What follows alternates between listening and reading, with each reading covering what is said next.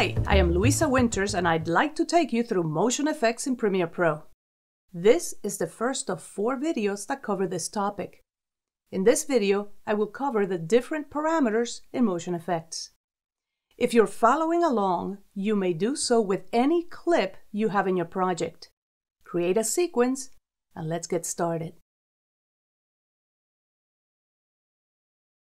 Single-click on your clip in the timeline to select it and go to the Effect Controls panel.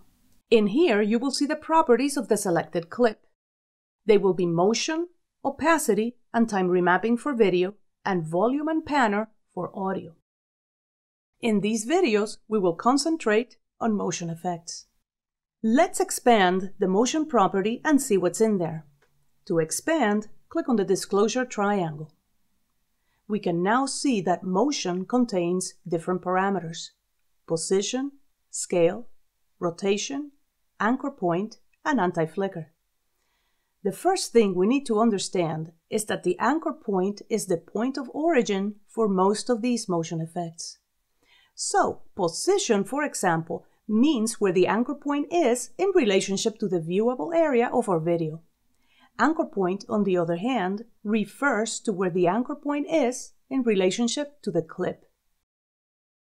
Both of these values are measured in pixel coordinates, where you have an X value which measures left to right, and you also have a Y value which measures up and down. In Adobe World, coordinates 0, 0 mean top left. So, if I position the anchor point at 0, 0, the point of origin will move to the top left of the clip.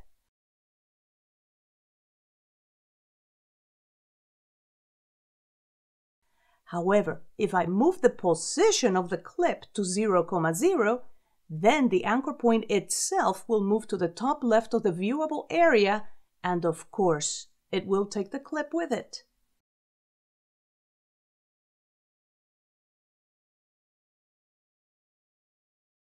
You can clearly see the representation of the anchor point with this icon, which by default is in the middle of the clip. Both position and anchor point are represented by pixel coordinates of X and Y. Let's move on to scale. Scale is measured in percentages, where 100% is the native scale of the clip. We can take the value of scale all the way down to 0% and all the way up to 600%. At this point, I'd like to go on a little side note and talk about mixing footages of different frame sizes. I have a clip that is 720 by 480. I will create a sequence for it. If you have a clip that is of a different frame size than your sequence, you can follow along. Now I have a sequence that is 720 by 480 and I will place my 1920 by 1080 clip in it. Obviously, this newly placed clip is bigger than the viewable area. If I right-click on the clip in the timeline, I can scale to frame size and you can see how immediately the clip gets smaller and it is now as big as the size of my sequence. However, if we look in the Effect Controls panel, we will see that the scale value says 100%. Premiere Pro rasterizes the clip at this value, and if I change my mind and want to do some panning and scanning, I will lose quality. It is much better to choose Set from Frame Size, which will change the percentage of the clip so that it matches the viewable area, but it doesn't rasterize the clip. Let's undo the change we made before. Control or Command Z will do that. Now right-click the clip again, and this time choose Set to Frame Size. I can now do panning and scanning without losing quality. Just look at the value in the Effect Controls panel. If you need to change the width or the height of the clip to different values, uncheck this box here, and now you can independently change the values of width and height.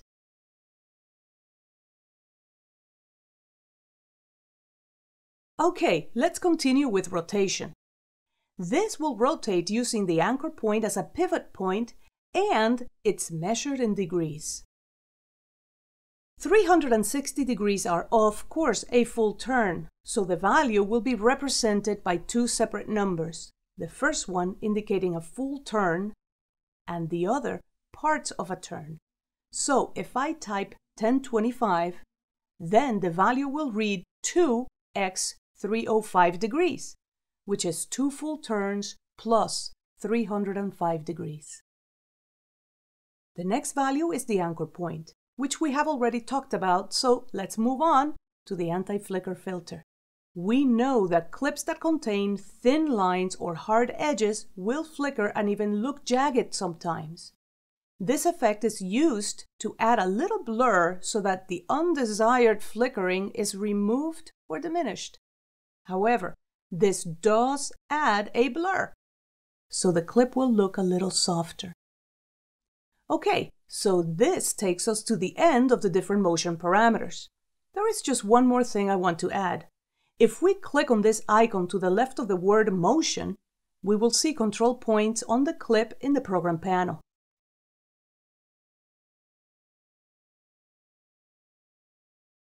And what that means is that we can now change these parameters for position, scale, and rotation in a more visual way rather than in a numeric way, which is what we've been doing in the control panel. Let's try it. Deselect the clip by clicking somewhere in the gray space in the timeline.